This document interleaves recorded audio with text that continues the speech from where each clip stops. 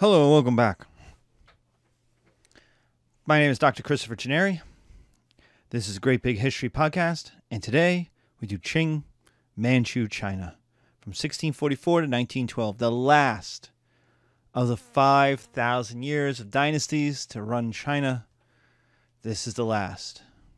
And it is a foreign dynasty. So we go back to the Mongols. So basically the Ming failed in trying to keep out foreigners from running China. They eventually gave up to the Manchus, people of the north, barbarians from the north, who would be the last great dynasty.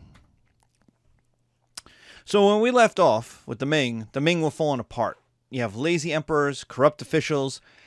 You have a silver crisis, which is creating an economic crisis. You have famines in northern China, which is creating rebellions. And you have the Ming stagnated to keep out change. The Manchu tribes are related to the Jin, Yurkin, northern barbarian tribes who had dominated China, northern China during the Song, and had been crushed by the Mongols. These guys are on the move. North of the Great Wall, they're fighting, and they're becoming unified. Then they invade in the 1630s Korea, pulling that ally away from the Ming.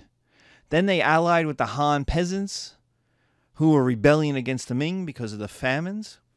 And they opened up the Great Wall and let the Manchus in. They were perfectly willing, the Manchus were perfectly willing to incorporate defeated peoples. They had Mongol parts of their army and Chinese parts of their army. Interestingly, the Chinese part were the heavy guns, the muskets, representing the new technology and the new power, the future. The Manchus were still horse, bow and arrow people, like the Mongols. But like the Mongols, the Manchus were willing to incorporate defeated people if they were willing to work for the Manchus. In 1644, victory. They capture Beijing, murder the Han peasants, who then said, hey, we're the Han, we should be in charge. And the Manchus were like, yeah, no, that's not going to happen. And then they began the conquest of southern China, which was itself breaking up into two things: peasant rebellions and Ming loyalists. You know, provincial Confucian Ming Han loyalists who were like, oh my God, China is being invaded again by the foreign peoples of the north. We have to defend against it. They will all be run over. The Ming will escape to the west and especially to Taiwan, to Formosa. A thing we will see again in the 1640s. So what do we get? We get Confucianism. We always get Confucianism. Why?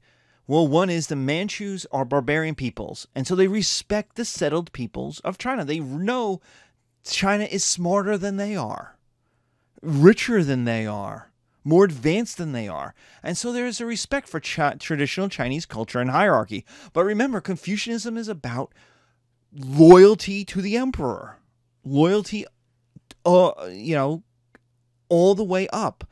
All of these constant overlapping Venn diagram groups of responsibilities. So Confucianism works really well for kings and emperors. 2, we have the Han defeat. Again, the Han do not run China. And Chinese men begin to have to wear their shaved heads and the Manchu braid as a sign of submission. This will become the 19th century American image of the Chinese.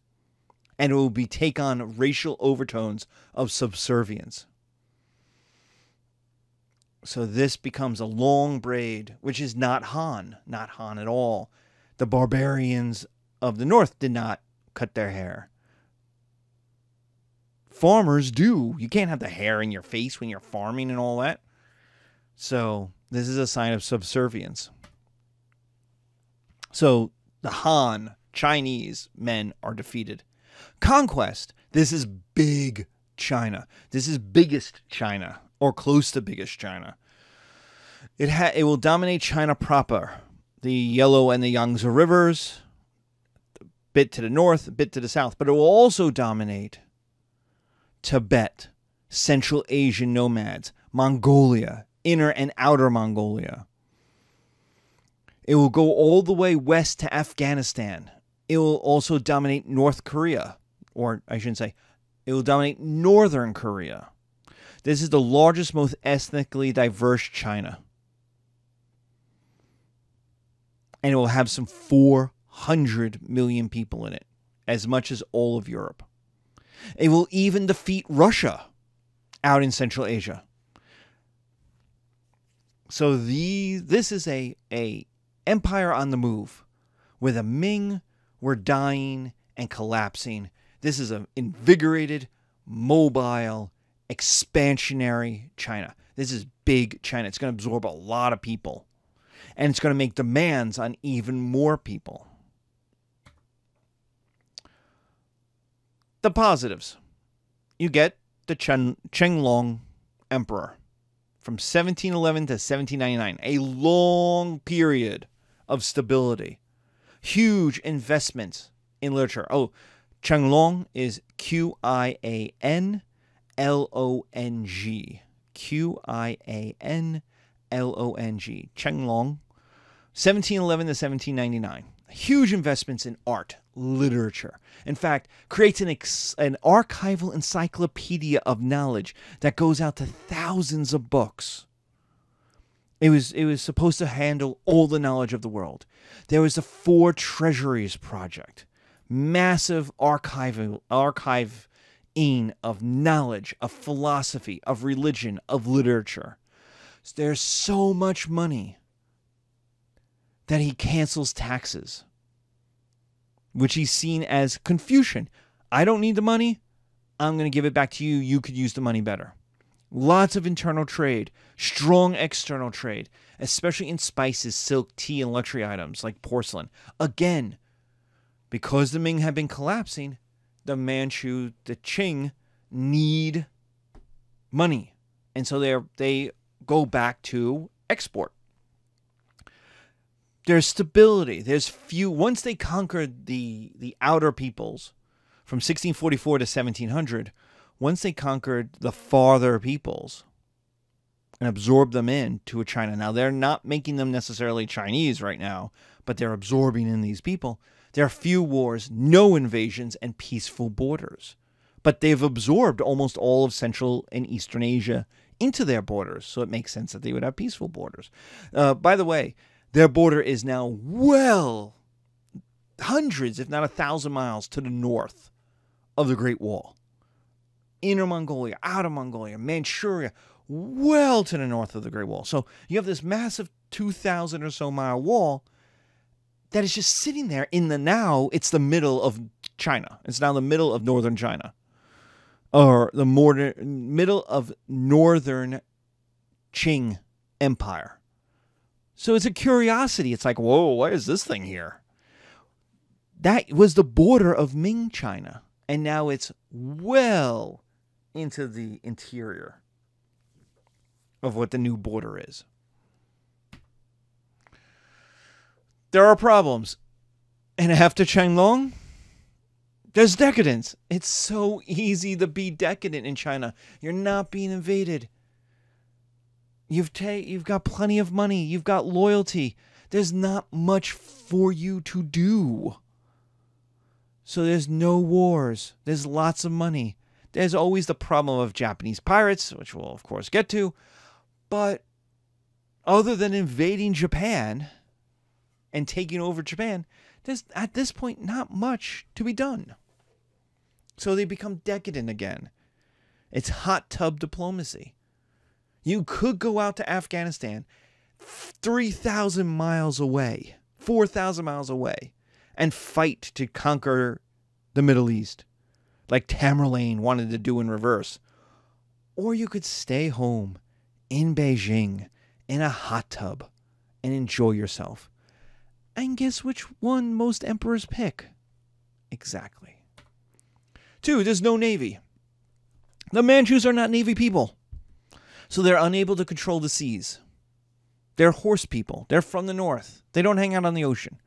And so This is one of those places where their understanding of the world hurts them because they don't convert to being Navy people, to ocean-going people. Having conquered the land, they don't worry about the sea. And so pirates will attack trade, and then the Europeans will show up. Their solution, move inland.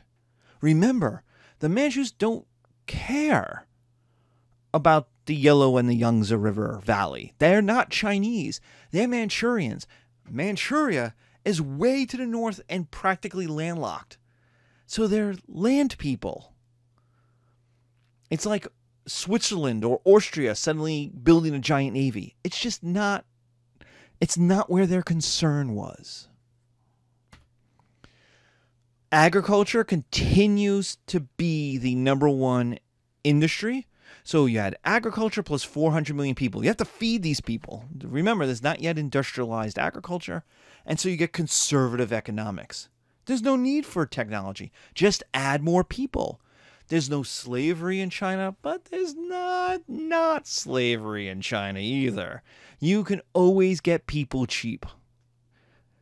So labor is cheap in China, whereas it's expensive in Europe. And so there's no need to invent machines to do the work. You just add more people. The best and the brightest will own land. If you made money, if you were successful, you didn't start a business. You didn't invest in corporations. There was no stock market. You bought land. You started plantations, tea plantations, spice plantations. Still some export-driven stuff. But you bought land and you lived as a landlord.